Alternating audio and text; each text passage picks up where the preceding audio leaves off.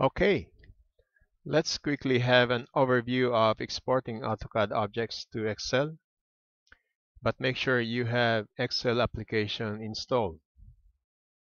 In this tutorial, we will start with the line objects. We will create our first project and continue building on it. We will start simple by just extracting the layer and both the start and end points. You can open your own drawing or use the one included in this tutorial.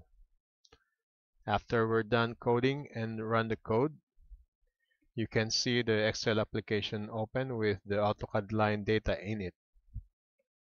You will have a good understanding on how AutoCAD interacts with Excel by the end of this tutorial. You can tweak the program and play around with the AutoCAD properties, for example, the line type, or you can even calculate the length and include it in the code.